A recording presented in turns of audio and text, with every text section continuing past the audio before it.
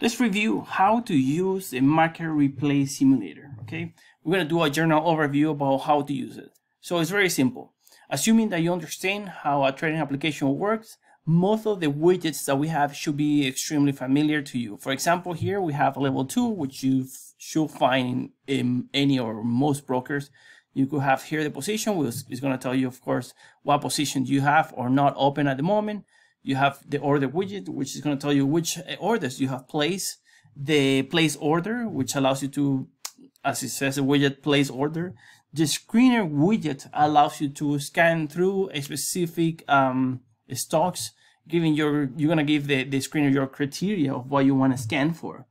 All right. Watchlist, you're going to add your ticker symbols that you find interesting at time of sales. Of course, all the trades that are happening, key stats, some key stats that we consider that you should know or that you might want to be aware.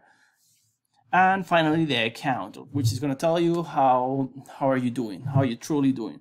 Now, in order to how to use this is fairly simple. All you need to do is to select a day from the past, and then you can start your paper trading, your training. Okay, so in this case, I'm going to select a day from 2022, and I want to say that is, well, not October, but I'm going to say that is May 27. Okay, and I can select what time do I want to start the replay. We do have a pre-market, so you are able to select if you want to or not start from the pre-market. Right now we have it set by default that it's going to start at 9:30, right at market open. Okay, so right now I click on play, and then that's it. That's all I need to do. Literally, I just selected a day, click on play, and now I'm replaying the market exactly as it happened on that specific date and time. Okay, now here you're going to be able to place the orders as you normally will on your trading application. For example, I want to place an order here for a meta here. I want to place 1,000.